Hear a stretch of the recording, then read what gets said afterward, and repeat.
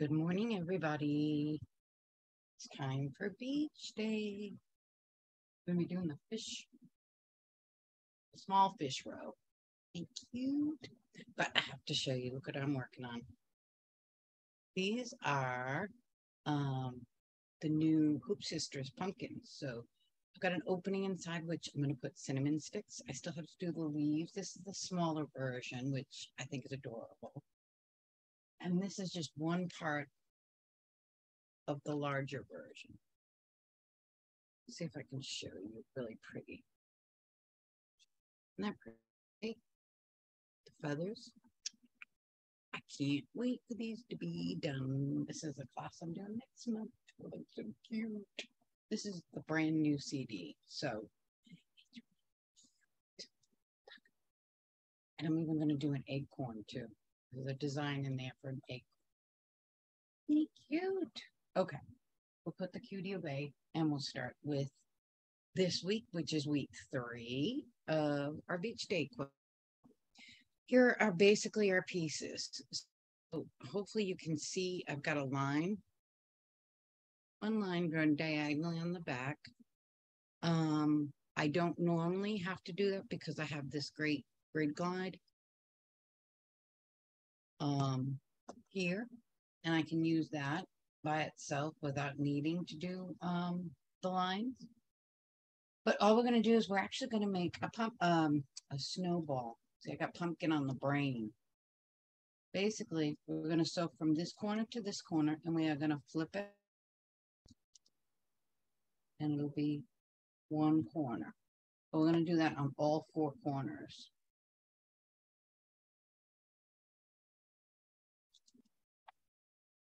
So with the grid guide, all I have to do is line up the needle where I want and keep this end of the corner on the line.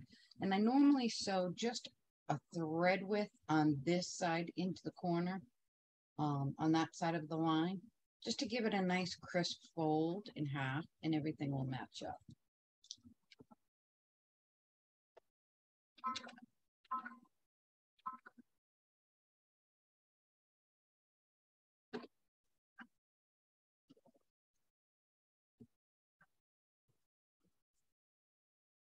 Once in a while, machine doesn't want to work.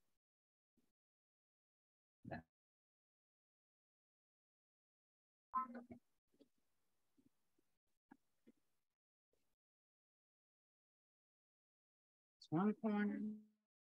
I'm not even going to iron these until I'm done, because they're far enough away that I don't have to worry about stitching over them.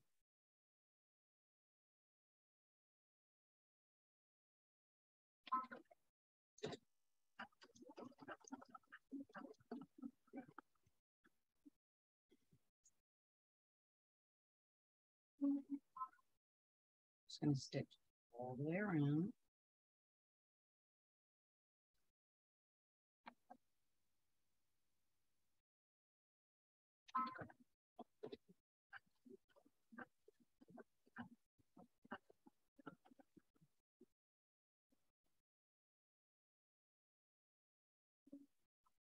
One more. Actually, that one's a little off.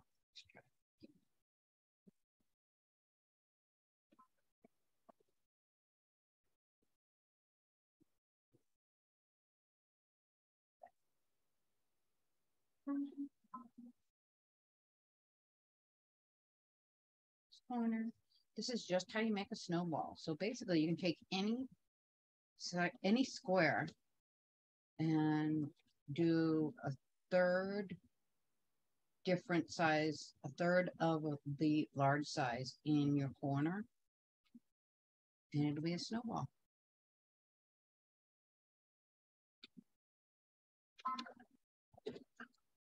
Oops. Oh, machine came unthreaded.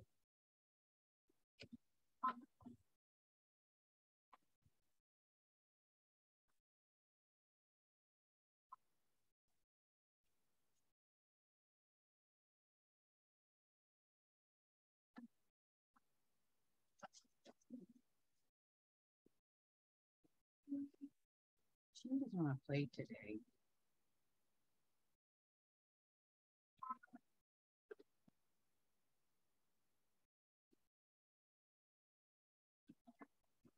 Oh, came unthreaded again. Ugh. Once in a while, you can't let the machine know you're in a hurry. It's always going to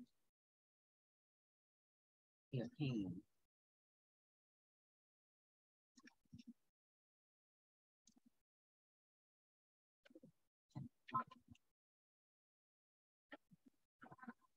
All right, let's try that again.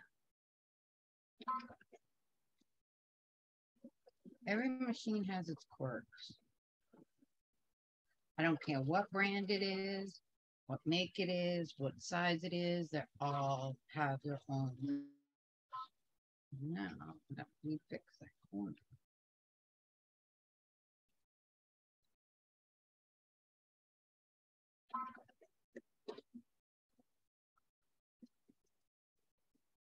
There we go.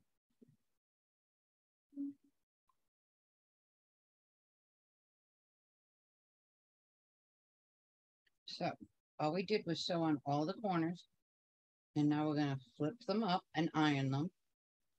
And I will cut off the excess. I have a tendency not to leave the excess on the corner because it's two pieces of fabric. And when you're trying to piece this block to another block to another block, these two pieces of fabric can move. So I've learned it's just not worth keeping them on.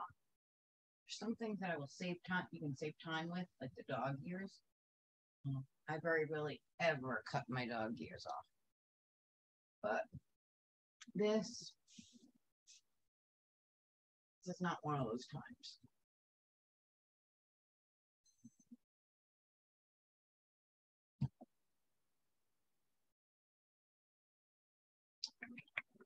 Okay. So that's what it looks like. I'm just going to cut off. Actually, a little bit better. It's early in the morning. I've already gotten dressed. Let the dogs out. Made a cup of tea.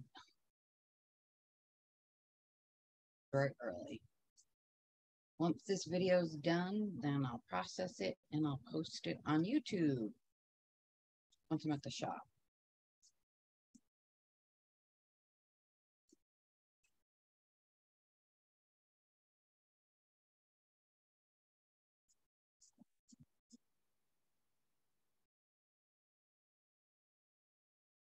One corner doesn't want to.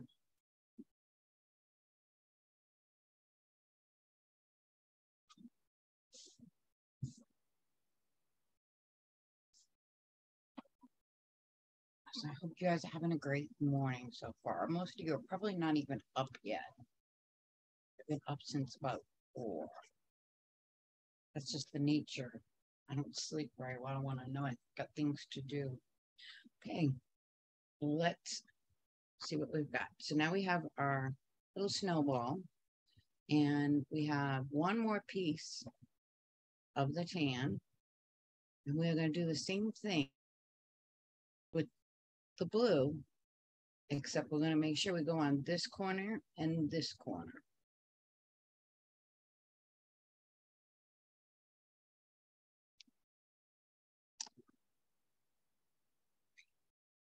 So we'll just do one at a time. It's terrible getting old. Having to need glasses.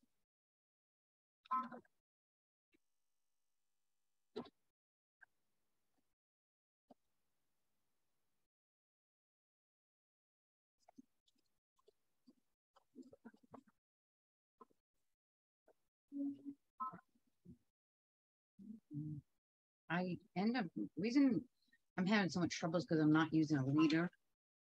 Little quirk of my machines and a lot of brothers is they want to suck your beginning fabric into the plate. And that's where a leader and an ender come into play. And it stops that. because we're on a video, I'm not using a leader and ender. I think I'm gonna have to start using them just to stop that from happening on video. It's annoying. If anybody follows Bonnie Hunter, you'll know what a leader and ender is, and please feel free to check out her videos. She's an amazing quilt designer and quilter, and that's when I learned about leaders and enders. And you can actually make a whole quilt, so you can be making 2 quilts at the same time. If you have a stack of squares or you're making half square triangles for 1 quilt, put a stack over here and just start and end with one of those miscellaneous half square triangles. Now, if you're a really scrappy quilter, which I'm not, I have to have organized chaos. I love Bonnie's designs, but I don't necessarily do it scrappy, just because I can't. Physically, I can't. I can't just pick up fabric, any piece of fabric, and plop it in. I really need organized chaos, which is why I love her designs. I can use a bunch of neutrals as the background without having to use the same one. But yes, I definitely need. I think I'm gonna have to start doing leaders and enders on videos because it will stop a lot of this aggravation I'm having. All right.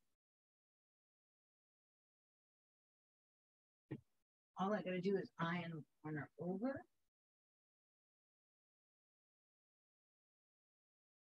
And cut it. Speaking of cutting, cut a lot of hair off. I get to the point where I get tired of it. So all I'm going to do now is just cut the excess off the ends, and I just eyeball 1/4 of an inch. I don't try and get my rotary cutter and ruler out and get it exact. As long as it's roughly 1/4 of an inch, I'm happy. So just do it with a scissor. All right. So here is the piece that I just did, and we are going to sew it onto the end of our snowball piece.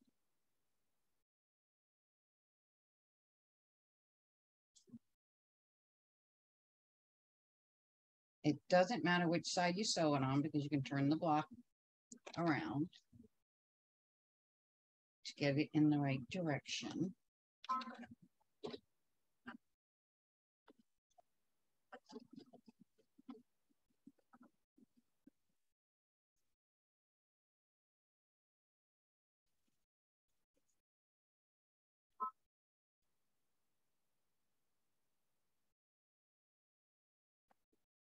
And believe it or not, this block is done. All I have to do is iron it.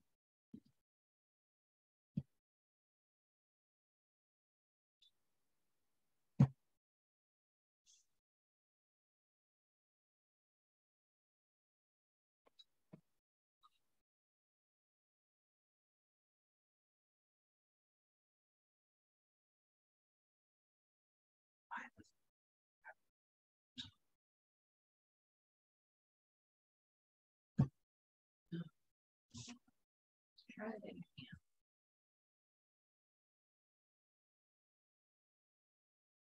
All right. There is a little fish. I'll show you up closer. He's so cute. Look at the little fishy. So you're going to make 5 of these for the next row. I will warn you, okay? But I learned the hard way myself. First and the last filler block is a different size from these middle filler blocks, okay? So if you use the same size and don't pay attention, this row will be longer than it should be, okay? All right, the row before that, all we did was alternate blues. You can put as many blues in there as you want, as many blue squares. I actually introduced 2 new blues just to try and start making the bottom a little bit darker. But basically all I did was open a bucket for this quilt.